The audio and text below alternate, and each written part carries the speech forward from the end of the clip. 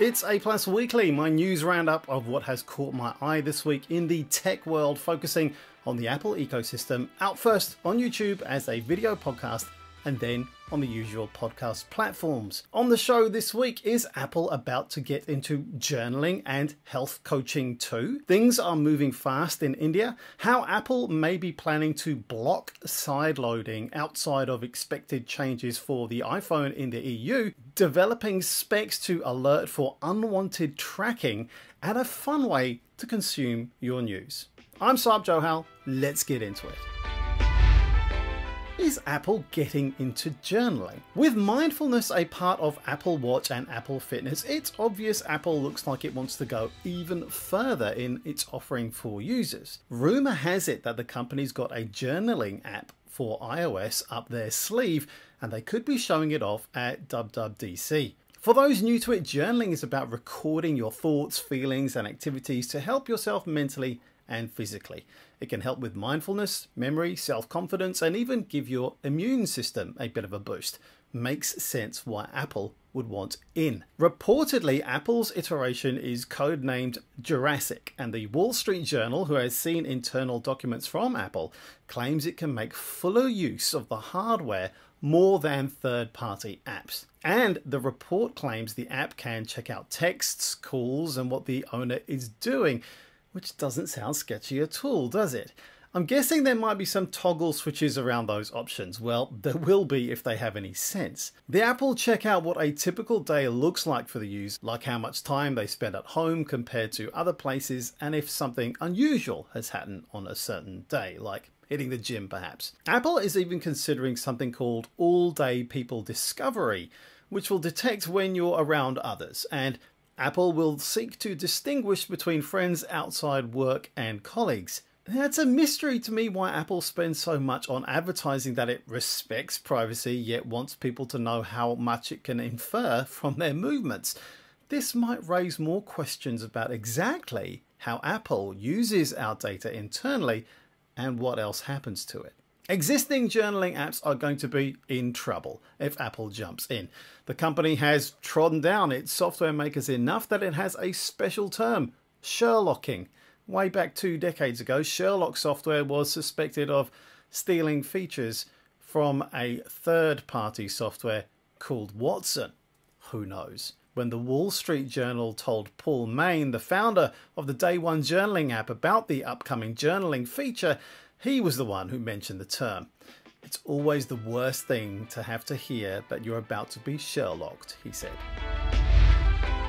Now, is Apple moving into health coaching and tracking your emotions? It's clear that Apple are developing more of its offering with the unstated goal of making you stick around, captured by all the services that bring value to your life. In its latest attempt, Apple's developing AI-backed health coaching and technology for tracking emotions. Mark Gurman from Bloomberg talks about how he's heard about this new coaching service codenamed Quartz, designed to keep users motivated to exercise, improve eating habits, and help them sleep better. AI and Apple Watch data would be used to give tips and create training programs tailored to users, said anonymous sources. This move could be part of their larger health mission, which has made these features fundamental to their products, especially the Apple Watch. Its recent work included expanding the health app to iPads, coming soon, and features aimed at helping people with vision problems. Unsurprisingly, Apple has declined to comment. Quartz brings to mind the wellness and coaching service from Apple and Singapore, Lumi Health, that arrived in 2020. Now, the Singapore program gave out money for staying healthy, whereas Apple's new service has a monthly fee, like its other digital stuff. Kind of completely different approaches in terms of external and internal motivators to get fit and healthy. It will also likely be a standalone app. Though planned for next year, it's by no means certain it will actually see the light of day. It looks like a complex piece of work driven by several groups in Apple, including not only health, but also Siri, AI, and the services division too. That's a lot to line up with everything else going on. In the meantime, Apple plans to roll out an iPad version of its iPhone Health app for the first time, which will certainly be welcome in my family and others where perhaps we're more reluctant to give our kids access to our phones every day. The change, which will allow users to see ECG results and other health data in a larger format, is planned to be included as part of iPad OS 17 later this year. Apple will be hoping that an iPad version will make the app more popular in healthcare where tablets are already established. The app is a key part of the company's health program, holding fitness data from the Apple Watch and other health records too. It's also a way for users to share that information with their doctors.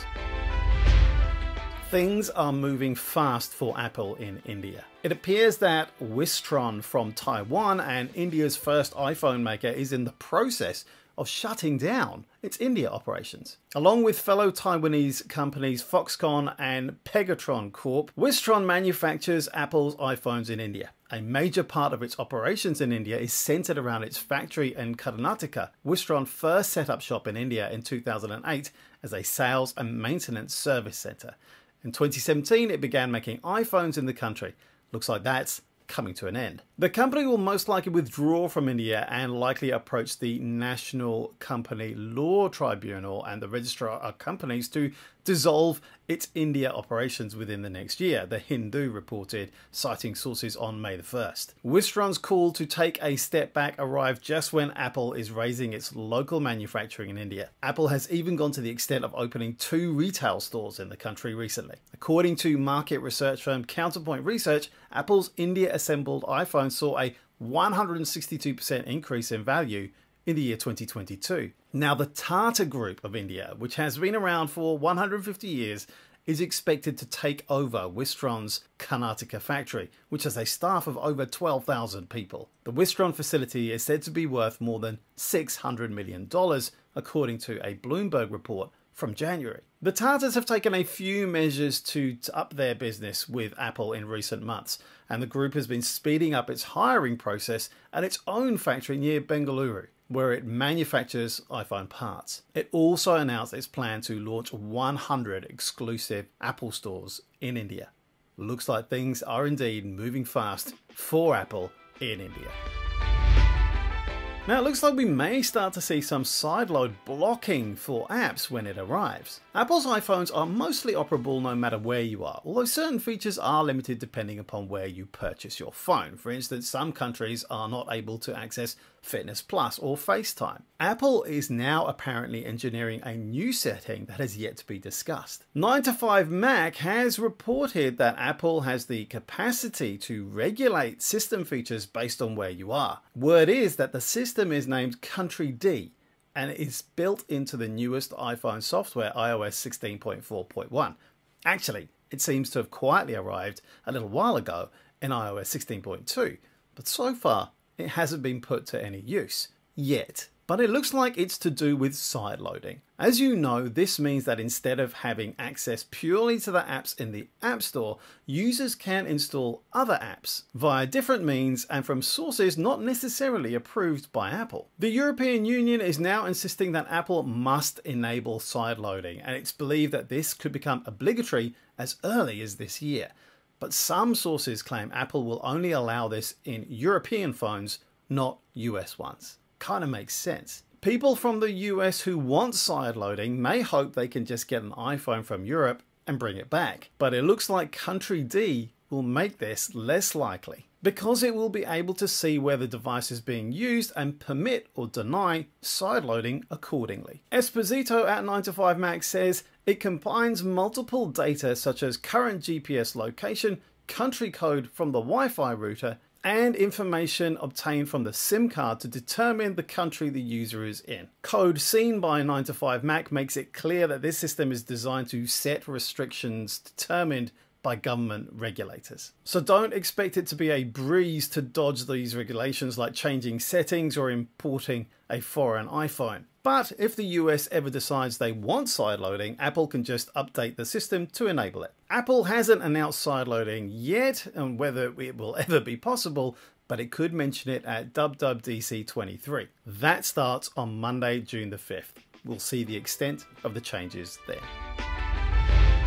Location tracking devices help users find personal items like their keys, purse, luggage, and more through crowdsourced finding networks. However, they can and have been misused. Now, these companies are seeking input on how to let users know if there's suspected unwanted tracking. This week, Apple and Google combined to submit a proposed industry specification to tackle the misuse of Bluetooth location tracking devices for unwanted tracking. This pioneering spec makes Bluetooth location tracking devices compatible with unauthorized tracking detection and alerts across iOS and Android. Samsung, Tile, Chipolo, Eufy Security, and Pebblebee have given the thumbs up to the draft spec, which contains advice and directions for manufacturers if they want to incorporate these capabilities into their items. Device makers, safety experts, and advocacy groups all gave feedback which was included in this draft specification. Those interested are invited to take a look and make comments over the next 3 months. At the end of the comment period, Apple and Google will collaborate to address any feedback and will launch a final version of the spec for unwanted tracking alerts by the end of 2023, which will be included in future versions of iOS and Android. And finally, here's a little fun thing. In case you haven't come across it before, Artifact is a personalized newsfeed aggregator that has a new twist. Founded by Instagram co-founders Kevin Systrom and Mike Krieger, Artifact's original premise has been to offer a personalized experience around news reading, but not one that leaves users trapped in as they were on Facebook. Artifact's home screen has news chosen for you depending on what you read and how you act, but the headline section of the app shows the same news from lots of different sources. Artifact looks at its news sources beforehand to make sure they comply with integrity, such as fact-checking and corrections, revealing their funding sources, and more. Here's the new twist. Artifact is embracing AI with the launch of a new feature that will now summarize news articles for you. This week, the company revealed a tool that creates summaries with a tap, so readers can get the main points of an article before diving in. To have some extra fun, the feature can also summarize news in different ways, like explain it to me like I'm 5, like Gen Z speech, or with just emojis, for instance. The company notes that this is just some fun and not meant to be serious. They caution users that the feature should not replace actually reading the news, as AI is not perfect. It's important to note that summaries don't replace the utility of having the full text of the article the company's blog post reads. AI is powerful, but from time to time can make mistakes, so it's important to verify the summary matches the article as you read the full text, it warns. The company said they could throw in some more fun styles for users to play with eventually, on top of the ones they have at launch. If you're watching on YouTube, subscribe and hit that bell and make sure you don't miss my next video, and on audio be sure to follow or something like that to get my show. I'm Saab Johal and this channel is A+. Thanks for being here. Cheers and go well.